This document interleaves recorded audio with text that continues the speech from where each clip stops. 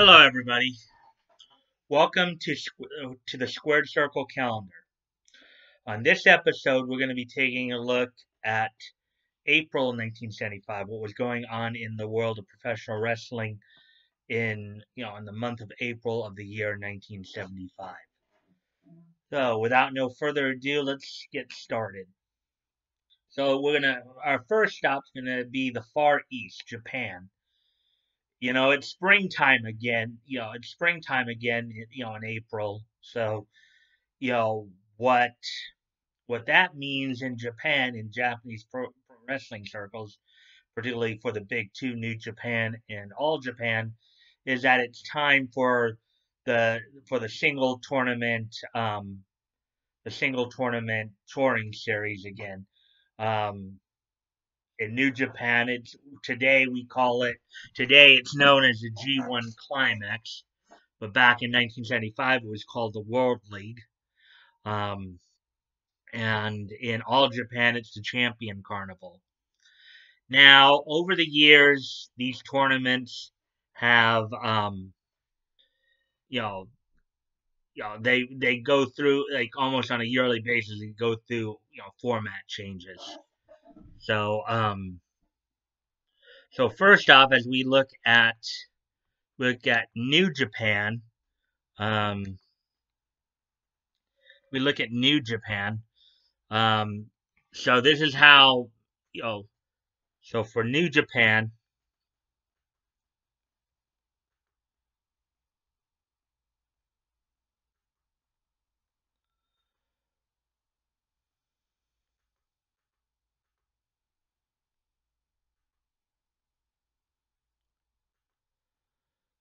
So for New Japan, the way they decided to format the World League in April of 1975, and it went from April 4th to May 16th, 1975, and it was their second annual World League. Um, how they decided to run it was basically a points based round robin type tournament where the top 2 point getters in it would face off in the finals. And the participants in the second annual World League of 1975 for New Japan, for Japan, the New Japan slash Los Angeles versions of the NWA North American Tag Team Champions Antonio Inoki and Seiji Sakaguchi, the NWA International Heavyweight, the reigning NWA International Heavyweight Champion at the time, Kentaro Oki. The two of them were also reigning at the time. The former IWA Heavyweight Champion Strong Kobayashi, as well as Masa Saito, Kotetsu Yamamoto, and Kentaro Hoshino, Haruka Engen, Katsuhisa Shibata, and Osamu Kido. So those were the guys representing New Japan in in um in the World League of 1975. The Gaijin, or foreign wrestlers who were the Gaijin wrestlers represented by the following: Killer Carl Krupp, who came over from Big Time Wrestling in Detroit. Um, Now there have been a few guys with the name Super Destroyer over the years. This particular the one who donned the Super Destroyer mask for the World Tag League was Neil Guai, also known as the Hangman. Um, he came over from Canada, probably Montreal area. Um, Man Mountain Mike representing the WWWF. Um, Also, let's see, John Gagne representing the Pacific Northwest. Sangre Fria representing Mexico, and Fardal Singh representing India. So those are the Gaijin representatives of for the World League of 1975, and I'll give more of the results in May when the finals are in May. But these were the individuals who were participating in the World League of 1975 for April and May. And now let's go over to All Japan. Champion Carnival, which again has become a long-standing tradition. Now these tournaments, of course, got their basis from New Japan and All Japan's predecessor, the Japan Pro Wrestling Association. The JWA, which of course was founded by Riko Dozan in 1953, and his two top students, Shoei Giant Baba and Antonio Inoki, would eventually go on to start their own companies. So the Champion Carnival of 1975 started on April the 5th and ended May the 9th.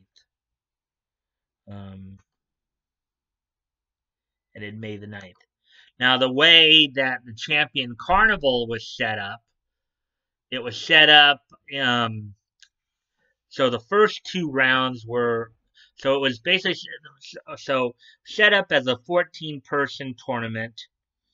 The first two rounds were single elimination, meaning two of the participants got buys into the second round, and then the final four were set into it kind of a round robin type tournament, the one getting the most wins in it after facing all the other opponents one time would win the Champion Carnival.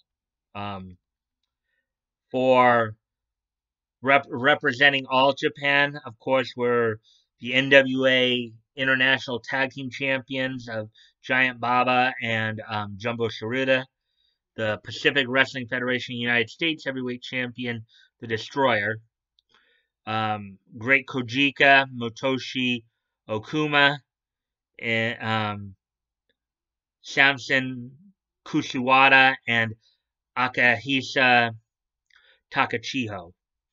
Now, many of you would know Akihisa Takachiho by his other name. Many American fans would remember it. This is the guy who would eventually become the Great Kabuki.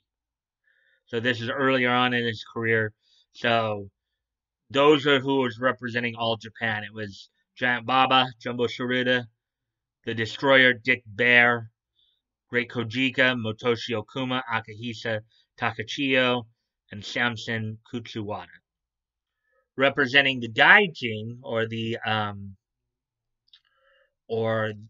foreign wrestlers, were as followed. Former NWA World Champion Big Thunder Gene Kiniski, representing Northwest Promotions in Vancouver, British Columbia.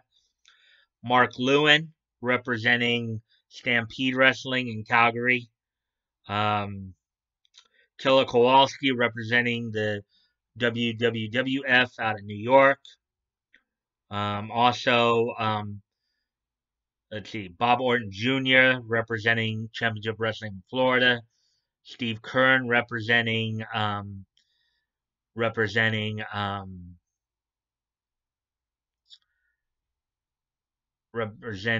Georgia Championship Wrestling, and then Mike George representing Central States Wrestling, based out of Kansas City, and as well as Mr. Wrestling Tim Woods, who was representing NWA Hollywood. So those are the 14 individuals who were participating in the Champion Carnival in 1975. Also, on another side note, Dick the Bruiser would also participate in the tournament, not as part of the tournament, but he would challenge Giant Baba for the PWF Heavyweight Championship. Also in news, while the World League and Champion Carnivals were going on in New Japan and All Japan respectively, IWA was, of course, running its Dynamite Series tour, and on that, of course, on that Dynamite Series, NWA Women's World Women's Tag Team Champions Joyce Grable and Vicky Williams were on that tour. And now, because of that, IWE was an affiliate of the AWA and not the NWA. They were not defending the NWA World Women's Tag Championships on this tour. However, they would actually go after the IW. They would go after. They would go after the IWWA Pacific Coast Tag Team Championships held by Chio Obata and Terumi Sakura, who I talked about in the January episode. Some controversy there. And then, of course, Vicky Williams herself would go after the IWWA Pacific Coast Women's Championship held by Obata as well. So, also on that tour, Mad Dog Vachon on April the 10th would beat Mighty Inoue for the IWA, even though this is technically the International Wrestling Enterprises. Their championships were known as the International Wrestling Association Championship. So Mad Dog Vachon would beat Mighty Inoue on April the 10th of 1975, only to lose the title 9 days later to Russia Kimura, who from this point on would be pushed as a main event star in Japan. At this point with IWE and later with, of course, All Japan. Now, as we head west from Japan, we head over to England, where Joint Promotions and their television and the television program World of Sport, which World of Sport was Britain's version of what we knew in the States here as ABC's Wide World of Sports. That was their own variation of that type of program, that kind of showcase program. But on World of Sport was sponsoring a tournament to award a trophy to the person deemed the best lightweight competitor on World of Sport. The participants in the tournament were as follows: John Naylor, Colin Bennett, Bobby Ryan, Jack Robinson, not to be confused with Jackie Robinson of Dodger fame. This was a different Jackie Robinson altogether. Sometimes call him Jackie, sometimes they call him Jack Robinson. Steve Gray, Julian Maurice, Leon Fortuna, and Maurice Hunter. I believe that might be it. Let's see. Yeah. So those are the participants in the World of Sport Trophy tournament held in the latter part of April of 1975.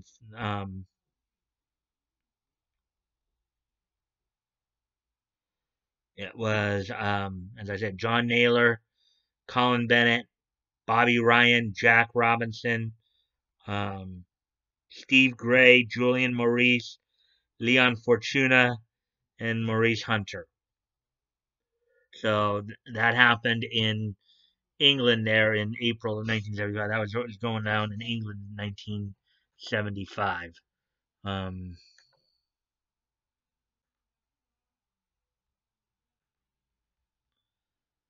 As we move further west,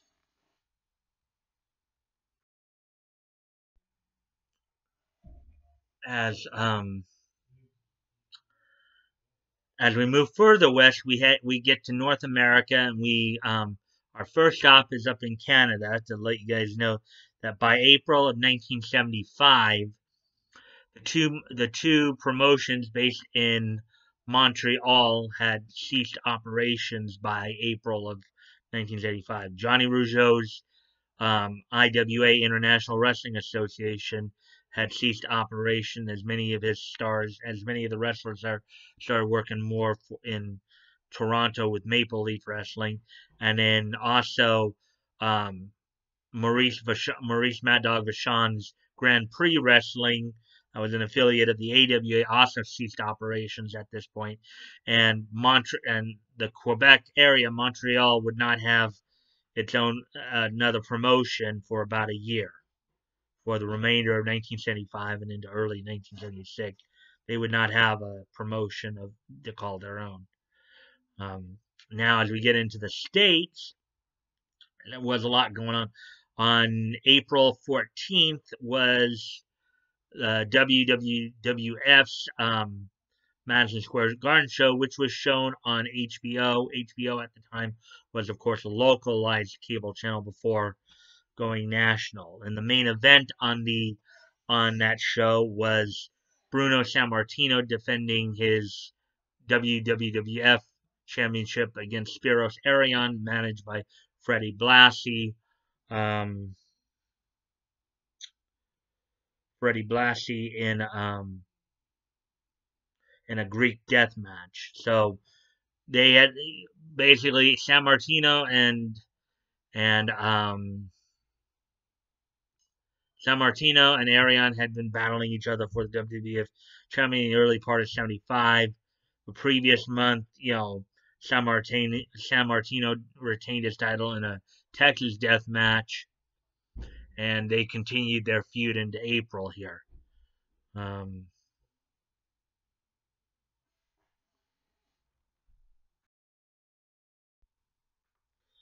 Among some of the other matches on that card at Madison Square Garden included the Valiant Brothers winning a non-title match against Pete Sanchez, Manuel Soto, Greg Valentine making his first appearance with the WWF, eventually the WWF and the WWE, making his first appearance in a match where he beat El Olímpico. Waldo Von Erich beating Chief Jake Strongbow by countout at 39 minutes in a midget tag match. Little Tokyo and Lord Littlebrook beat Little Louie and Sonny Boy Hayes in 2 straight falls. And then, of course, the last match of the night had Bob Duncombe and Victor Rivera going to a time limit curfew draw. Back then, of course, you had to make sure everything was over or just about over by 11 o'clock in New York. So that's when the WWF would start putting their main events actually in the middle of the show as opposed to the end. So, so as we move on in the States, we move on. We also talk a little bit about Abdullah the Butcher, who was a busy man in the regions as he was going back and forth. He was, at the time, he was the reigning NWA Georgia heavyweight champion and the reigning Detroit version of the NWA United States heavyweight champion in Detroit. And he was going back and forth between Georgia, Detroit, and Toronto throughout the month of April until, of course, losing the United States title to Bobo Brazil in Detroit on the 19th.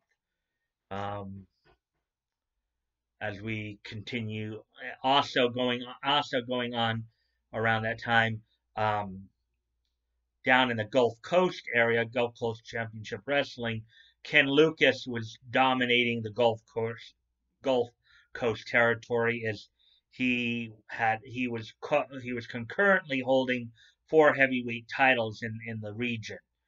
The Pensacola heavyweight title, the Panama City heavyweight title, the Mobile heavyweight title, and the Gulf Coast heavyweight title.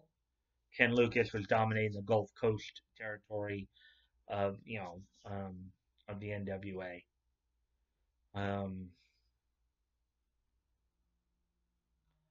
Also,